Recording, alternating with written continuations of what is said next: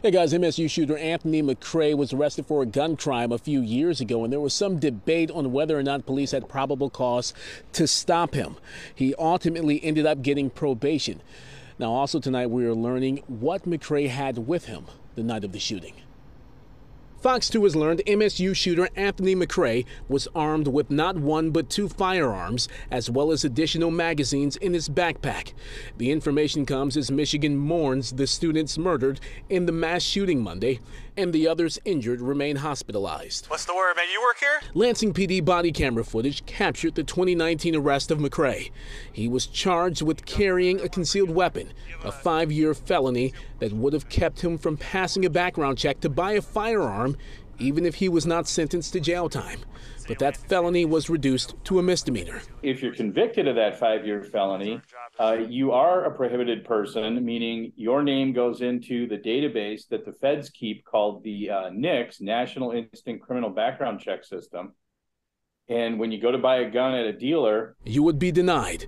Even so, Steve Doolin, a lawyer and board member of the Michigan Coalition of Responsible Gun Owners, says McCrae likely would have been able to get a gun illegally on the streets. The frequency that mass shootings happen in our country outpaces every other country in the world. Democrats in Lansing plan to introduce at least 3 gun control bills that they believe will help keep the public safe, including red flag laws, background checks for private firearm sales, and safe storage laws that would require gun owners to keep their firearms unloaded and locked in a safe. We've renewed this call time and time again and have been told by the previous majority that it's not the time to talk about these measures that would reduce gun violence. Only people who are affected by these laws are the law-abiding person who's not going to be a threat anyway.